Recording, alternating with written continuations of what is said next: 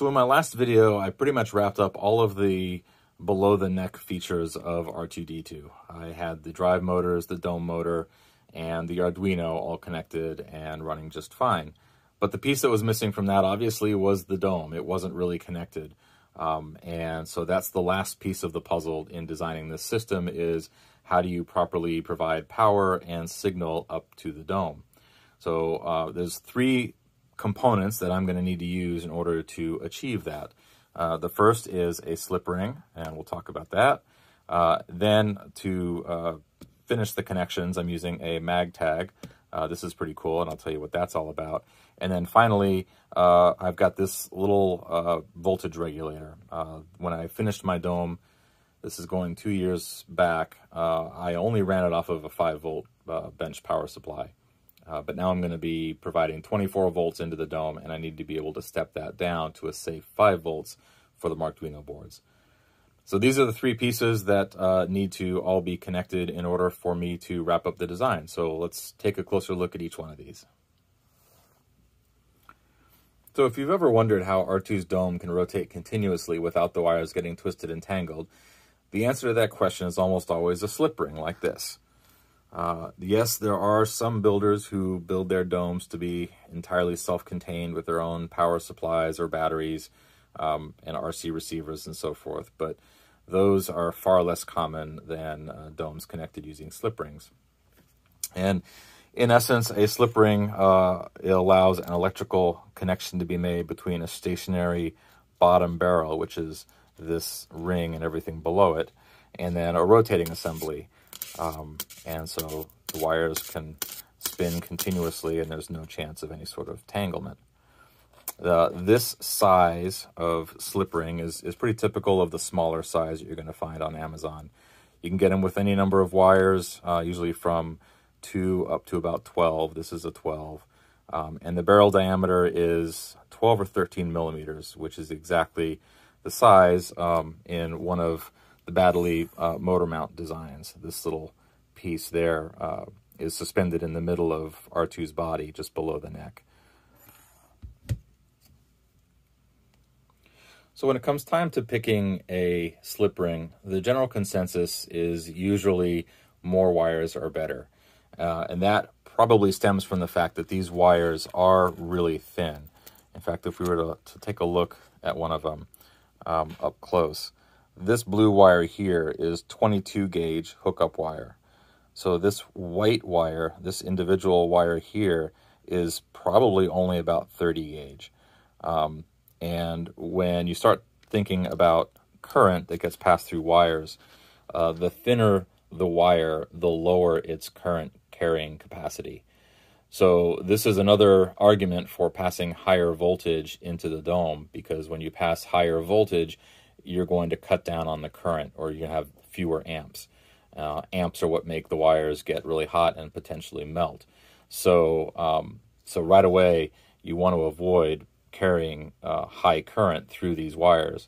And then you can, by having more wires, you can double, triple, or in this case, I've got 12 wires in this slip ring. I'm devoting 5 wires each to positive 25 or 24 volts and ground, and then just leaving the 2 wires for my signal. The yellow wire will take the serial connection from the Arduino to the master MagTag, and the white wire is going to take the MP3 signal back down into the body. So the more wires you can sort of use and distribute that power current, the better off you're going to be. So in terms of preparing the slip ring to be installed in the body, it's really just a matter of installing the power connectors of your choice. And one of the benefits here, I think, of the Anderson power poles is that the red and black connector ends can be separated and then linked together. It actually makes it a lot easier. You can fit these through individually, whereas a single connector would be too big to go through that hole. So that was kind of nice.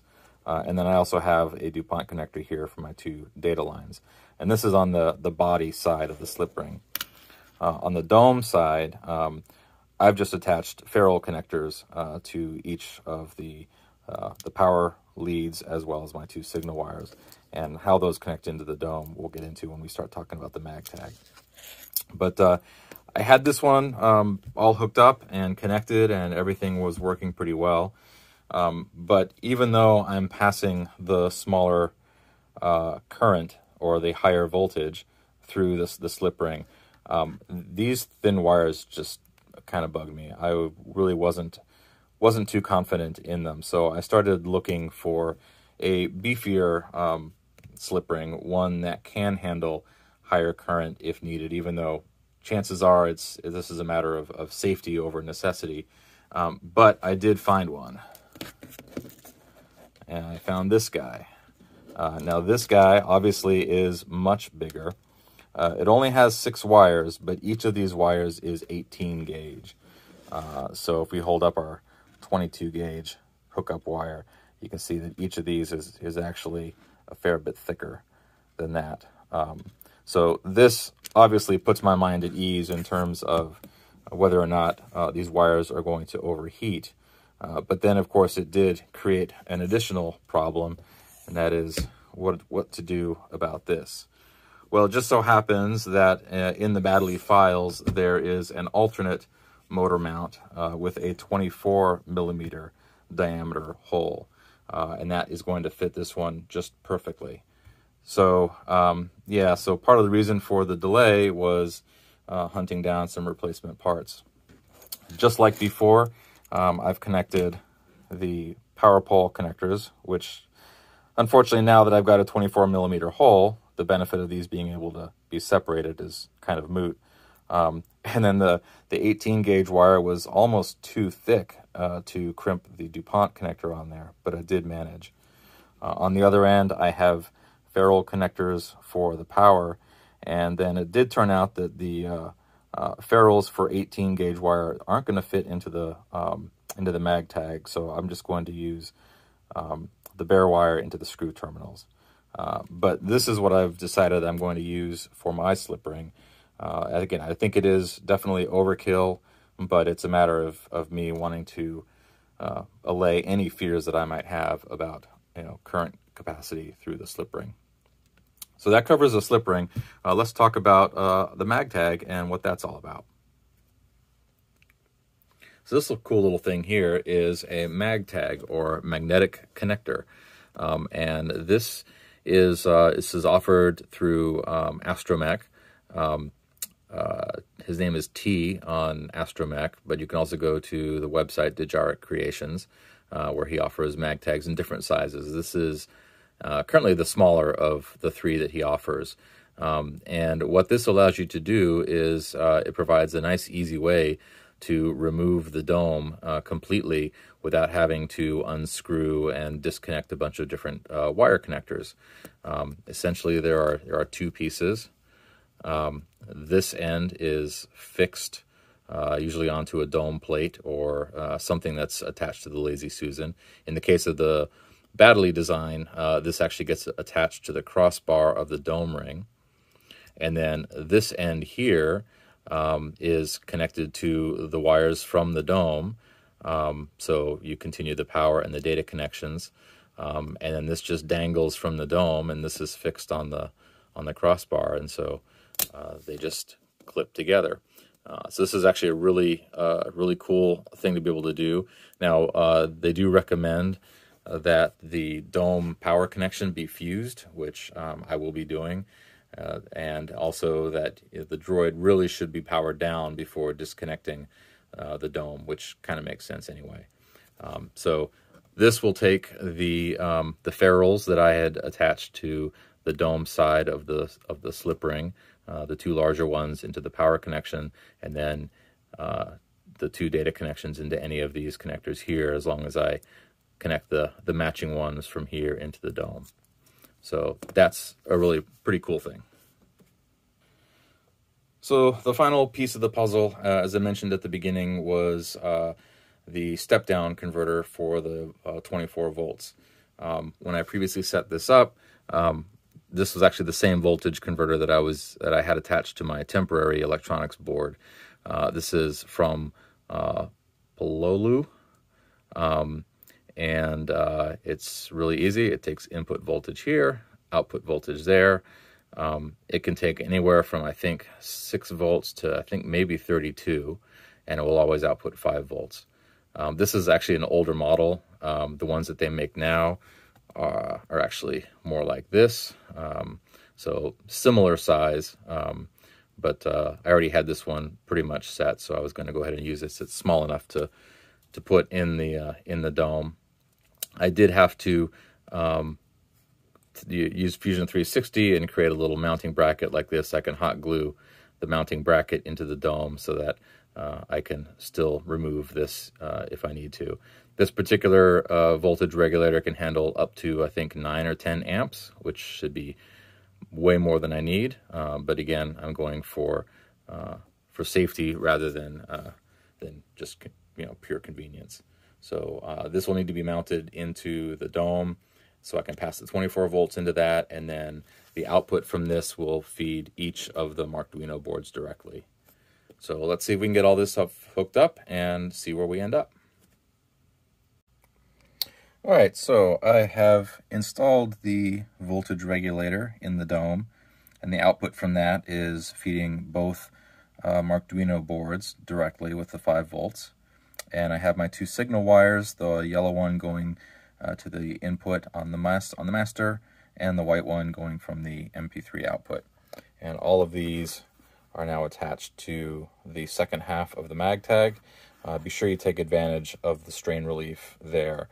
You don't want to be pulling directly on these connections here. But yeah, that should be it for the dome. Let's take a look at the rest of it. All right, so here is the body with the motor mount installed. You'll see the slip ring is held just underneath this crossbar on the dome gear, and you see where the MagTag has been attached off to the side.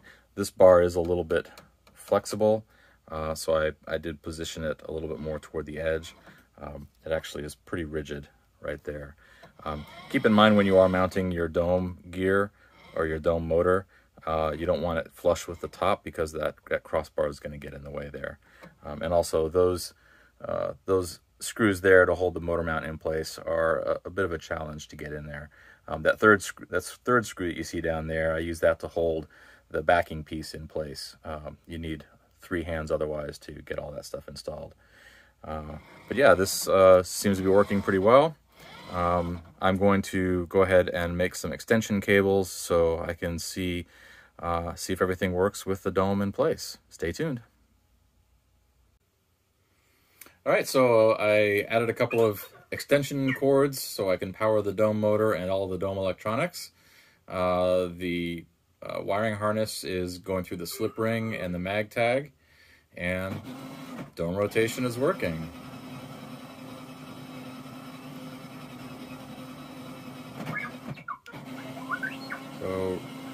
But the only thing I've noticed is there's a little bit of, it stops really abruptly, and there's a little bit of oscillation at the end there. But overall, I can go really slow, and I can turn on the dome automation mode. So now I can put the controllers down, and every few seconds it'll rotate a little bit and say a little something. So the shadow control system that uses these 2 move controllers, and there's about 1,000,001 different button combinations that I need to learn to really be able to do everything when I want to. I think I can do, there we go. Oop. And years ago you served my father in the Clone War. Now he begs you to help him in his struggle against the Empire. so I think that's probably going to wrap it up for this video. This basically completes the electronic system. At this point, my next step is to rearrange everything and build it on a smaller board to fit inside R2, and I'll be documenting that process a bit as well. But in the meantime, I think I am going to play with R2 for a little bit. Thanks for watching.